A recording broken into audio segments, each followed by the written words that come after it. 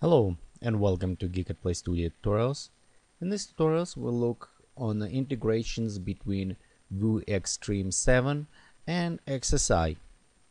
So if you have it before, early versions of Extreme, what's happened after when you install it, you need it integrated, and also when you launch, it's launch Vue external application and you kind of need to transfer object between the applications. A lot of stuff that you was creating in a Vue you cannot directly access from inside the XSI.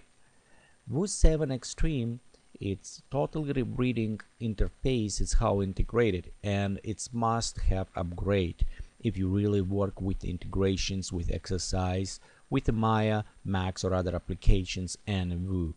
The one thing what it does now, applications objects can be directly accessed and created from inside the XSI. So let's example, you can notice right here we have a new menu. So after you install Softimage, you can go ahead and install Vue, and it will add our drop down menu with all these options that you can access from inside the Vue, now directly available in XSI. So we have it our new like normal file, open, save, exactly file menu. We have it our edit menu, and inside the edit we also have it all our additional replaced everything that we have it before.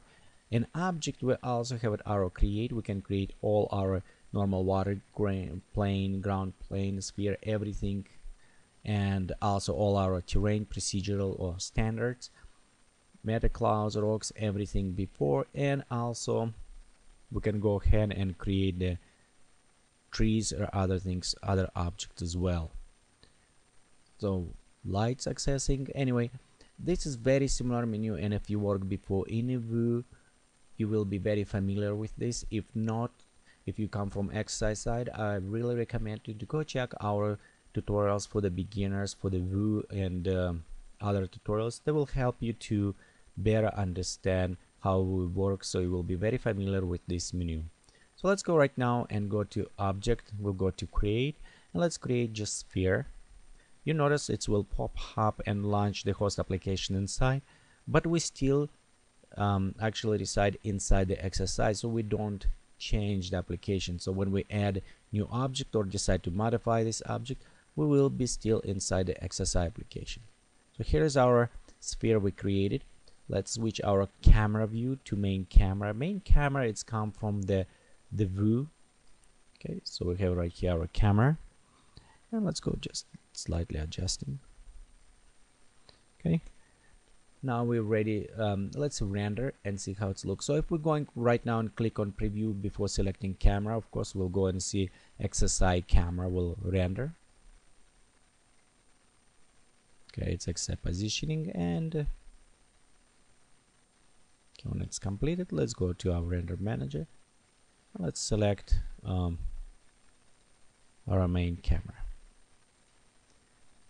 So, and now you see the render done from the Vue camera that was created when we import the create new object. Again, you can access this object, you can modify properties of this. So let's delete it right now. Let's go to create.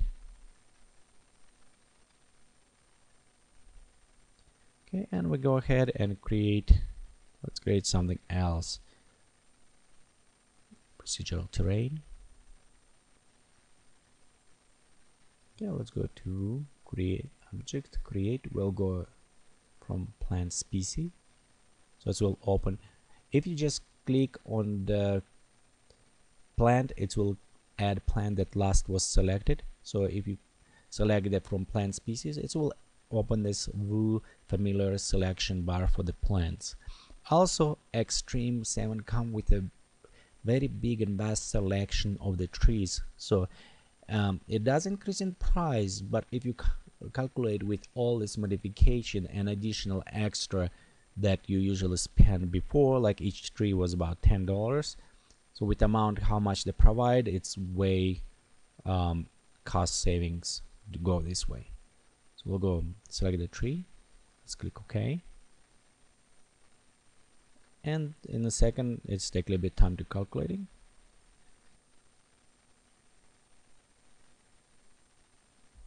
So right here we have it our tree. Also, if you notice, now we have a tree, and the best parts, of course, we can go ahead, have it all these options. We can modify from inside of the XSI. So I create my tree, I adjust it, positioning how I want it. I can go ahead and rescale.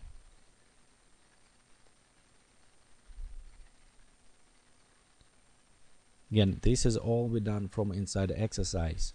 So accessing, modifying planes, do adjusting all our environment. Okay, let's go now to atmosphere and let's load atmosphere.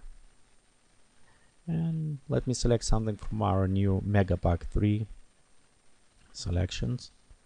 And let's go to something very wild looking atmosphere. Okay, atmosphere done loading. So let's go right now preview our scenery. Okay, so here is our final image. We render inside the XSI with the Vue atmosphere, the trees and terrain. And in the next tutorials we go look more deep on integration with particle effects and other things. And thank you for watching this tutorial from Geekatplay Studio. Please come visit us on the web is www.geekatplay.com.